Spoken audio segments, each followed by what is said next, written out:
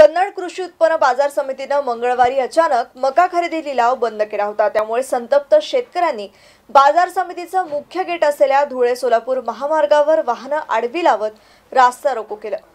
मंगळवारी कन्नड कृषी उत्पन्न बाजार समितीकडून अचानक मका लिलावाद्वारे खरेदी बंद केली।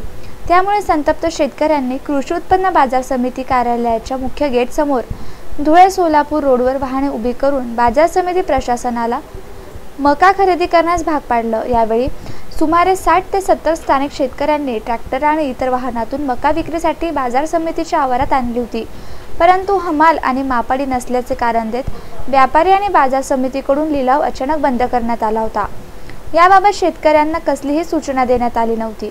कृषी उत्पन्न बाजार समितीच्या कार्यालयात शिपायांव्यतिरिक्त जबाबदार कर्मचारी उपस्थित नसल्याने याबाबत शेतकऱ्यांनी संबंधित कर्मचाऱ्यांना फोनद्वारे विचारले असता माल चढ उतारासाठी आणि तोलाईसाठी हमाल उपलब्ध नसल्याचे सांगण्यात आले। यामुळे शेतकऱ्यांचे मका भरलेले वाहने 2 ते 3 तास बाजार समितीच्या लिलाव ठिकाणी उभे होते। संयम सुटलेल्या शेतकऱ्यांनी मकाची वाहने सरळ कृषी उत्पन्न बाजार समिती मेन गेटवर तसेच महामार्गावर उभे करून अर्धा तास धुळे सोलापूर महामार्गावर वाहने आडवी लावली।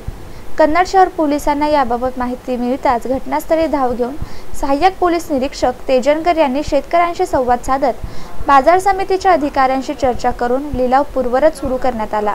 तर दुपारी 2 नंतर शेतकऱ्यांची मका खरेदी सुरू करण्यात आली। Kishore Rajguru, MCN news, Kannada.